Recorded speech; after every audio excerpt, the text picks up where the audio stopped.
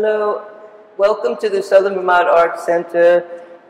Our show is entitled Harmonic Resonance, Return to the Mythic. I'm Terry Hauptma, and I'm sharing this exhibit with Hugh Jowdry, the renowned sculptor. We lived in Southern Vermont for 40 years on and off in the pine forests, drawing on mythic inspiration from the trees and bridging cultures into the mythic realm of vision.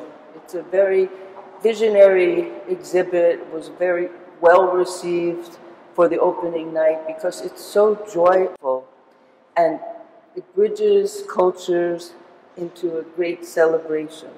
I've been painting 40-foot songline scrolls, which you'll see here, and I believe they blend beautifully with the bronze, wood, and marble sculptures of Hugh. So I'd like to begin with an opening poem for Frida Kahlo, Wild Sister. You growl at the yucca, you hide out in the tundra, you gallop through the pampas, you carry death winds wide open in the darkness.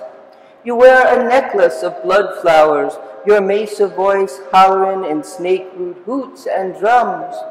You are the wolf woman clutching roses, your eyes crafty with witchcraft gnaw on tombstones. You sulk in barrios, your faraway grin stabs sunsets. In willow of underground rivers, you ride out from the sun-baked womb. Blind in the dry heat of monkeys, you suckle the belly of beasts. Ride out on the mountains, ghosting the foothills, the half-moon bent on destruction. Carry small birds in your rattle-board ribcage, erratic as jackals dance salsa in shadows. You are the dog rose rooting herself in dust. Inside the shadows, chewing cactus, chewing sticks. Ecstasy, the fierce light clutching Santos, anger pulled off, childless yourself, the mother of us all. Painting a tyranny of sunsets, your heart a blood cocoon pierced with a twig. I stroke your starry palette, paint retablos, steel blue fluting your bones.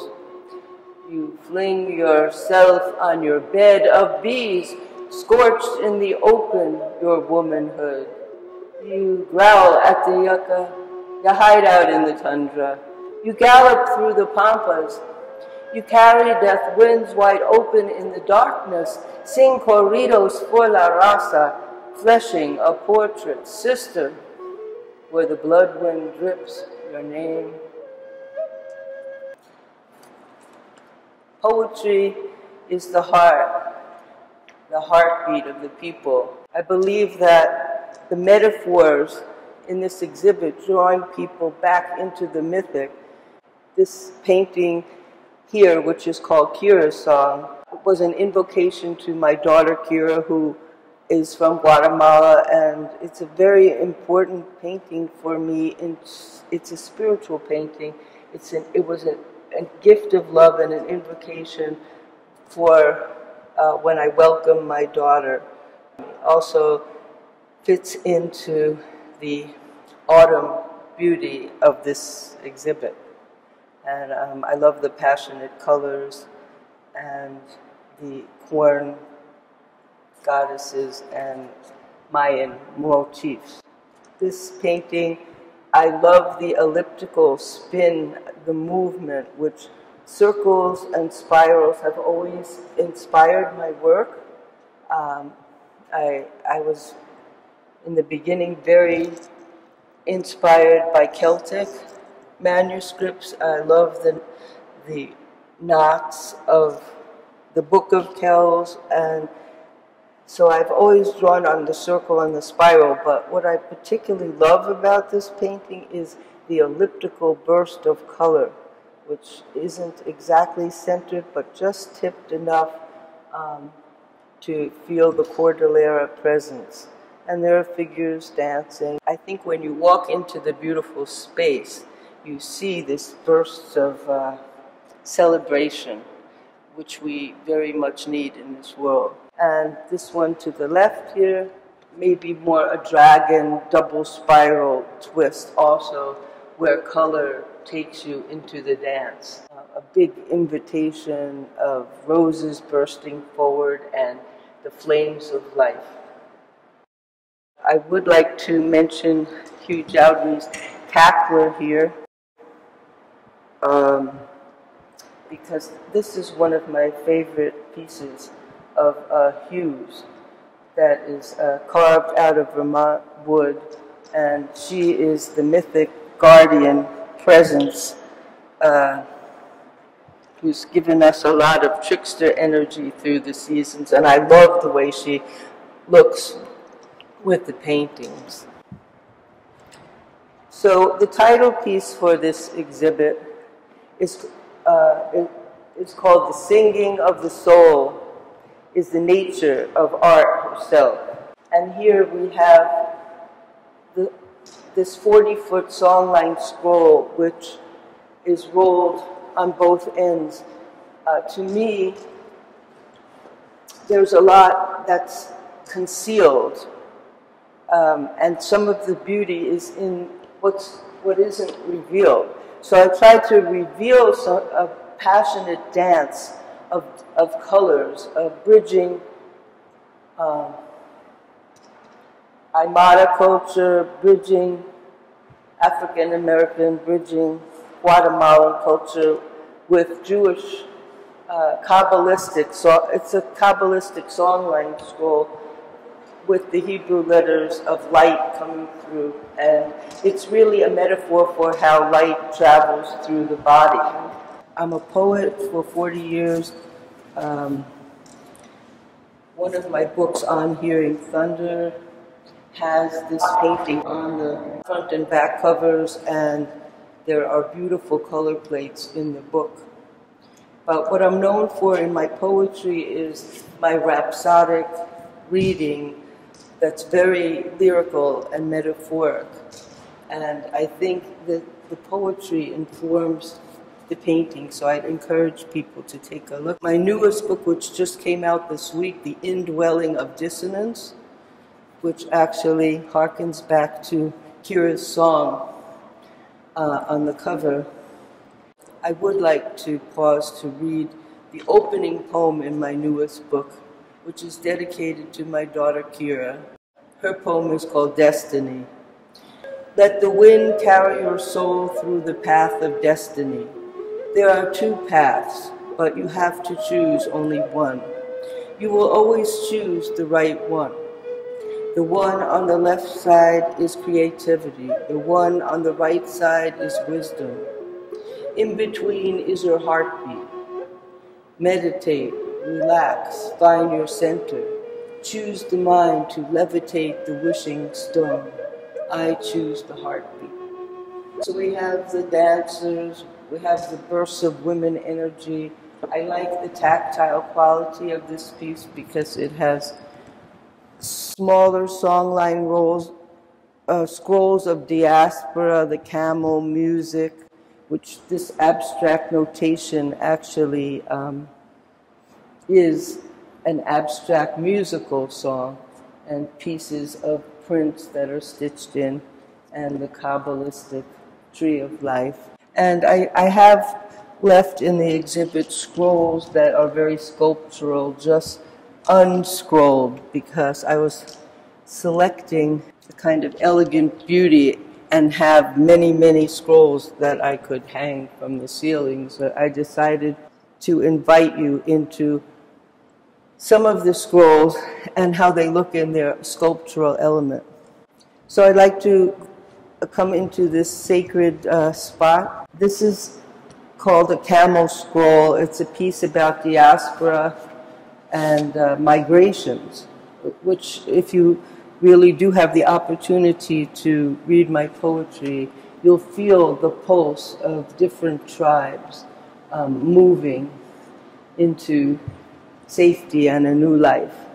And so this is a wood block that's hand-stitched and scrolls out probably to twice this size, showing the abstract music of the soul.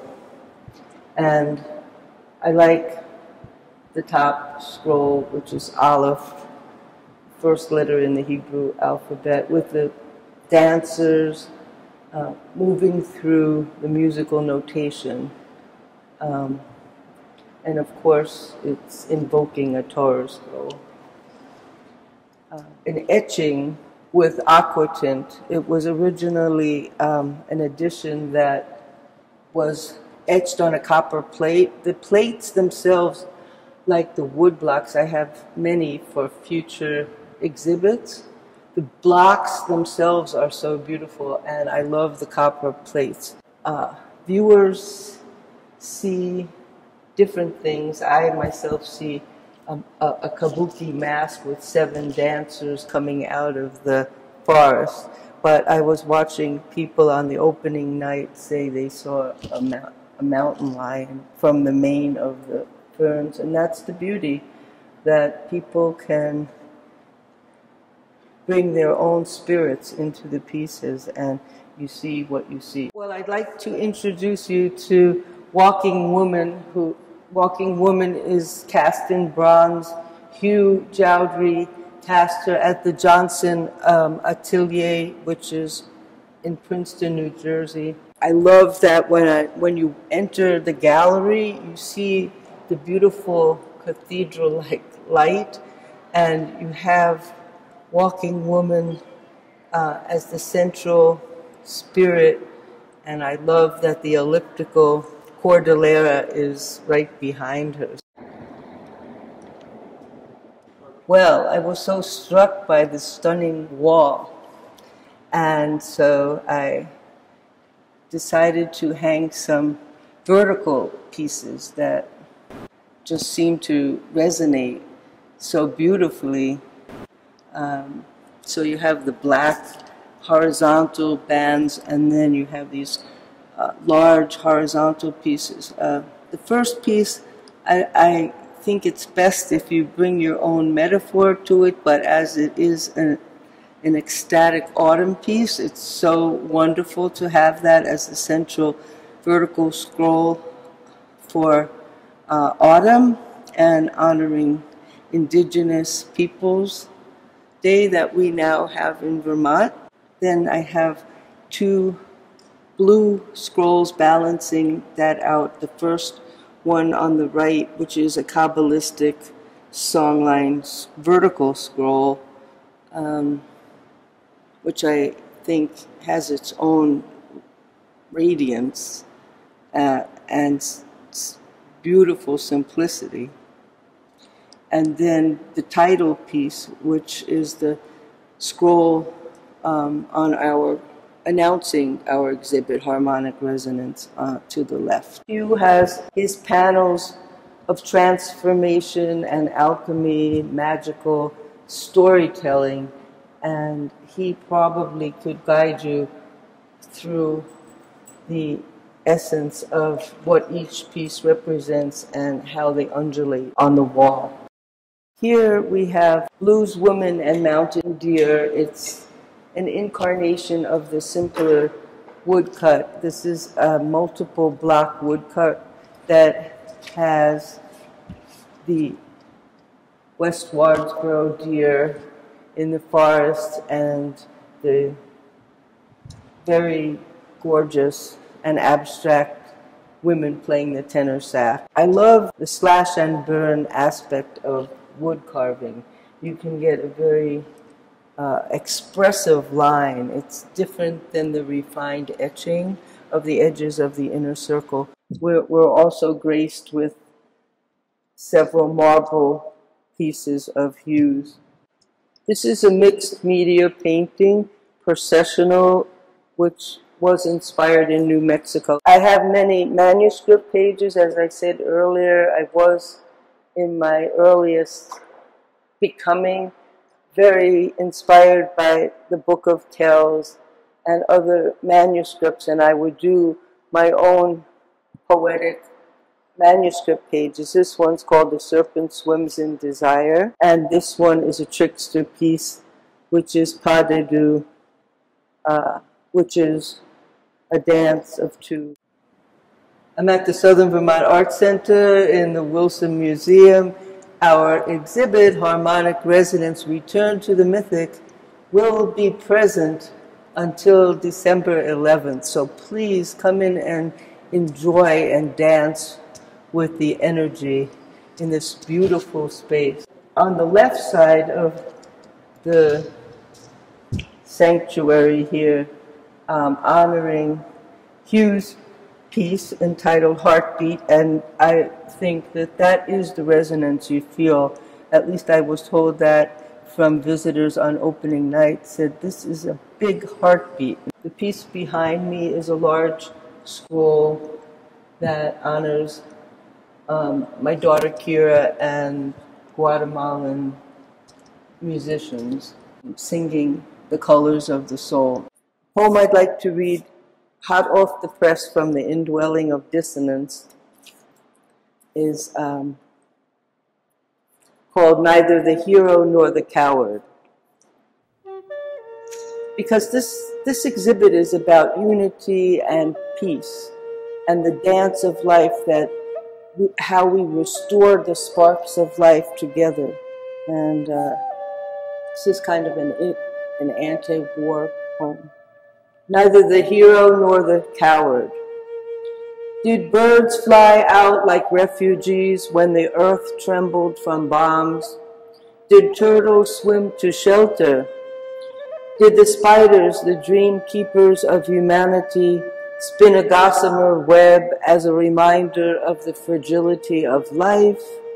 In the firelight of grief, in the firelight of song, in the revenge cycle of shock and awe, did the ants hungry for peace spin crazy in the desert of fire, sand, and burned out stars?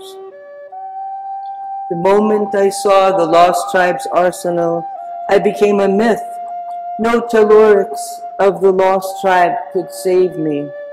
I fell down with the phoenix on the belly of promise where language lies.